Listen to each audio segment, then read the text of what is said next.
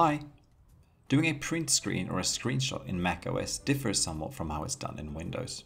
The absolute simplest way of doing a print screen of the whole image shown on your computer is to press Command followed by Shift and 3. This instantly creates a copy of what's shown on the screen. Upon pressing, a thumbnail of the screenshot is shown in the bottom right corner. If we do nothing, the image is automatically saved to the desktop.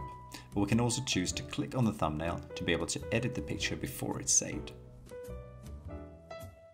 To save the edited screenshot, just close the editing window and select Save.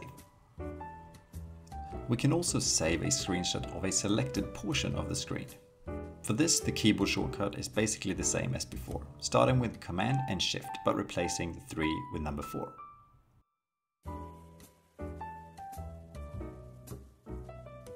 This makes the normal mouse cursor change its shape into a crosshair. With the crosshair, press and hold the mouse or touchpad to drag the cursor and create a rectangle. Upon releasing the mouse button or touchpad, a screenshot of the selected area is then automatically created. And the same goes here as before. If we want to edit the screenshot, we can do so by clicking on the thumbnail. Otherwise, we can wait for the thumbnail to disappear, making the image save itself to the desktop. A third option is to do a screenshot of a single window or program. To do so, again use the combination Command, Shift and 4, after which the cursor turns into a crosshair symbol. Instead of clicking and holding the mouse or touchpad to create a rectangle, we now press spacebar. This makes the cursor change again, but this time into a camera symbol. Using this camera symbol, we can now hover the cursor over any space of the screen. As the cursor moves over the window, it turns bluish to indicate that the area is selected. With a single press on the mouse or touchpad, we can then create a screenshot of only the selected window.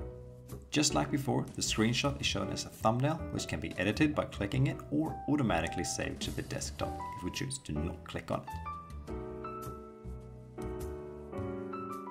Last but not least, macOS, just like Windows, is also able to save any screenshot directly to the clipboard. This allows us to paste the image directly into any image editing program or app.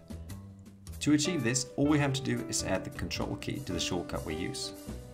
So for example, Command, Control, Shift and 3 to create an image of the whole screen. This screenshot won't appear on the desktop, but can instead be pasted into any image editing software or app using the Edit menu followed by Paste. And that is how you print screen on a Mac. Thank you for watching. Bye!